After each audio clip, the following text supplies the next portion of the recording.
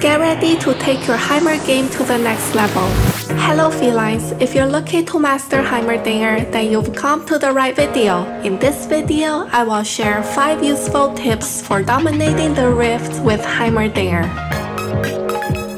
Tip number 1. 2 easy ways to solo Baron. No wonder Heimerdinger is such a revered inventor. He can easily, I repeat, easily solo the Baron. Here are 2 ways we could go about defeating the Baron. The first way is walking near the Baron when we have our turrets ready to go. Then put down our 3 turrets. Make sure we get close to the Baron so that the Baron will hit us instead of our turrets, and also weaving our W and E when we place down our turrets. Place an empowered turret on the other side of the pit using our ultimate, and then get out of the pit to change the aggro.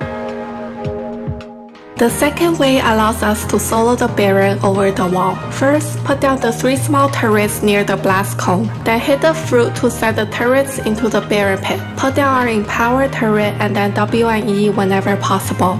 Working as intended. Tip number 2. Non-empowered ability placements. We can make the most of our abilities by placing them correctly. When we use the Q ability, we should place the turrets further apart if we want to prevent the enemy from destroying our turrets using AoE. On the other hand, if we are looking to attack the enemy or stay in one area, it's a good idea to put our turrets closer to each other. Additionally, we can stack the turrets to make it seem like we have only placed 1 turret when in reality, there are 3 turrets here. This is the fundamental logic behind turret placement. I will delve deeper into this topic later on during the early game optimization section of the video. There's more to explore and discuss.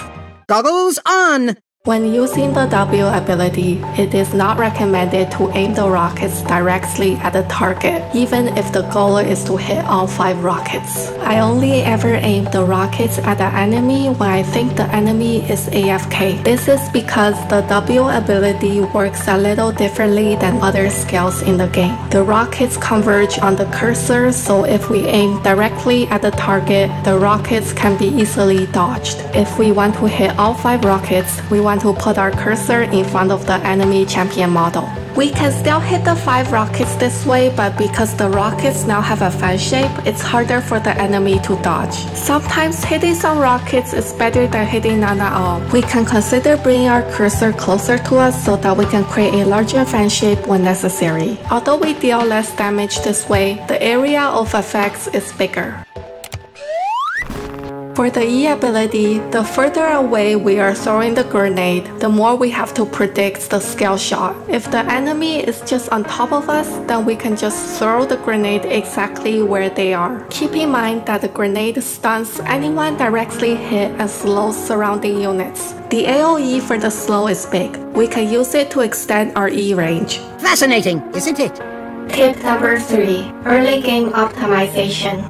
Heimer's early game will vary depending on the role we are playing. For laners, if our teammates don't need our help, we can start setting up our turrets before the minions even arrive. Don't just put the turrets down immediately though, because the enemy can destroy all our turrets and then recall. If we put down the turrets later, at least they don't have the time to recall. It's better to wait a little bit to make sure we're safe and put down the turrets one by one. Remember to use the turret placement logic we talked about earlier. Keep in mind that no matter how we place the turrets, never stand with our turrets after we place them. Instead, position ourselves at the edge. If we stand too close, the enemy can damage us and the turret with their AoE. By staying at the edge, the enemy will have to choose between attacking us or the turret. Not enough variables. Not nearly enough variables.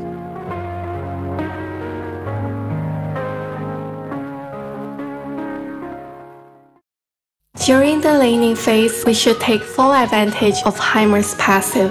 Heimer's passive, Hextech Affinity, allows Heimer to gain bonus movement speed while near an allied turret or a turret deployed by him. When I first learned about Heimer's passive, I thought this means that staying near towers provides good defense because he can get away from the enemy and dodge abilities easier. After playing Heimer, I learned that Heimer's passive is even better than I thought. Not only can we use the the turrets for defense, but we can also use them for offense. We can use the turrets to walk up to the enemy.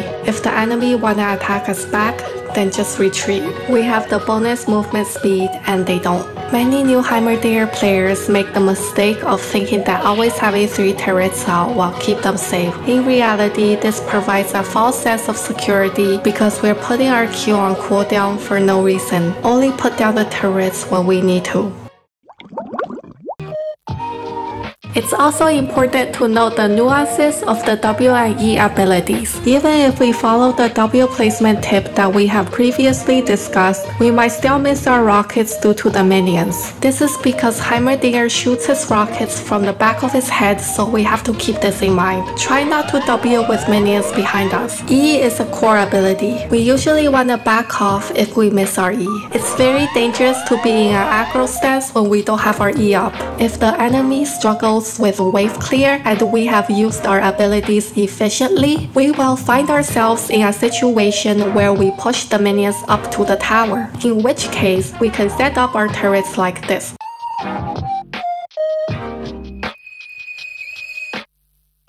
The support role plays like laners with a few minor differences. These are the 2 early game turret positions for Heimer support. Putting our turrets in the bush can help us in 3 ways.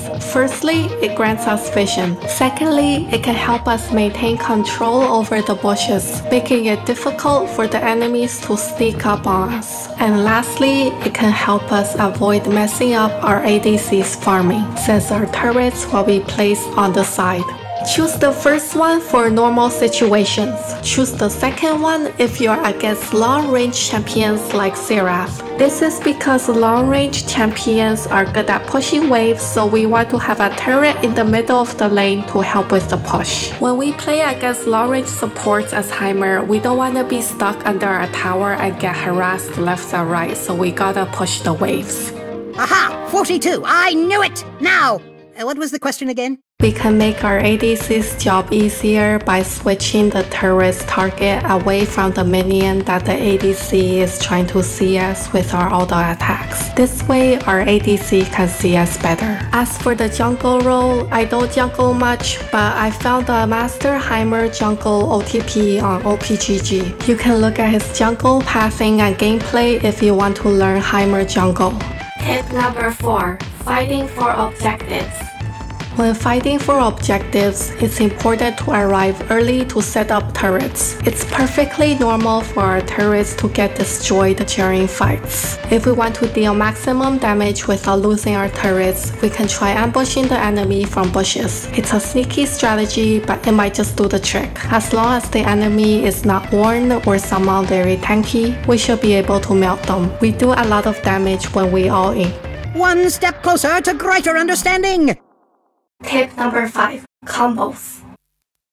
Here are some useful combos. The first combo is our QQQERW combo. This is the combo we want to use for the ambush strategy mentioned in the last tip. The second combo is the EQ combo. Enemies will often avoid going near our turrets. If we don't put down all our turrets, they will let their guard down and then we can throw them the EQ combo.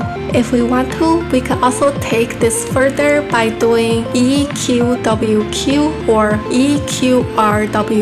The third combo is the E-Flash combo. As previously discussed, it's easier to land our E when we are close to the enemy, so this is what this combo is for. Other combos that use the same logic include the W-Flash combo, the RW-Flash combo, and the RE-Flash combo. If we have the Hextech rocket belt, we can also follow the flash up with its active, so for example, we can do RW Flash rocket belt. Out of all the empowered abilities, the upgraded rockets do the most damage. With Flash and Rocket Belt, we can increase our chances of hitting the rockets. Another important combo is the RE combo. Even though our empowered grenade doesn't do as much damage as our empowered turrets or rockets, RE is the best combo to use if we want to secure a kill because the upgraded grenade is hard to dodge. We can take this combo further by doing REQW. Brain over brawn!